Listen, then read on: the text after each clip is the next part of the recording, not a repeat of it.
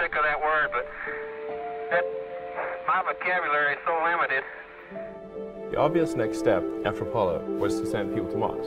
And we didn't send anyone after that to the moon or Mars or anything. If you'd asked people in 1969, what would 2013 look like? They would have said, there'll be a base on the moon, we would have at least sent some people to Mars. A groundbreaking discovery could mean future human colonies on Mars are possible. Scientists say a huge lake of salty water appears to be buried beneath the surface of the red planet. Many scientists hope the discovery means Mars has other hidden bodies of water. So there's oceans of water. I mean, the topsoil is full of water on Mars. Water is hydrogen and oxygen. Oxygen to breathe, hydrogen and oxygen makes fuel. So that's a huge resource. Mars was once a warm and wet planet. It had liquid water on its surface for more than 1 billion years. So if the theory is correct that life is a natural development from chemistry, life should have appeared on Mars even if it subsequently went extinct. And if we can go to Mars and find fossils of past life, we'll have proven the development of life is a general phenomenon in the universe. Creating a self-sustaining civilization on Mars would be the greatest adventure ever in human history. Right now, you cannot go to Mars for infinite money. We have to figure out how to improve the cost by 5 million%. And it sounds like virtually impossible, but I think there are ways to do it. There are places on Mars that you could just about have liquid water. It can be 20 degrees Celsius, warmer than Minnesota. So there are places where it's not horrendous on Mars. There are American heroes who don't like this idea.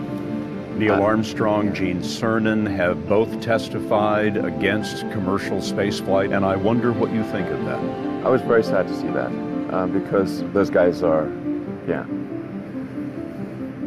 those guys are heroes of mine, so it's really tough. The critical breakthrough that's necessary is a rapidly reusable orbital rocket. Humanity landing on the moon, man, that was maybe the greatest thing ever. So I can't believe we're launching from that pad.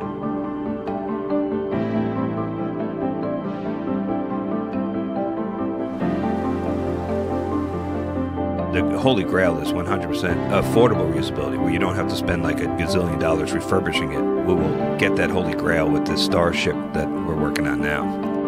The Raptor engine will be the highest thrust-to-weight engine of any kind ever made.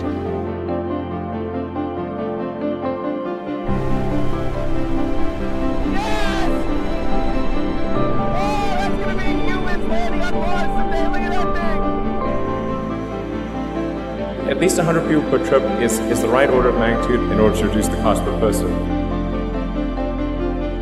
You send the spaceship up to orbit, you retank it, or refill it, travels to Mars, lands on Mars. You can use solar power to extract CO2 from the atmosphere, combine it with water, and produce fuel and oxygen for the rocket. This is a dangerous mission. It's definitely dangerous. We're going to look back at 2020 as a year that everything changed, because this is the beginning of that infrastructure, that private sector commercial infrastructure and ability to actually get it done, as long as we don't screw it up.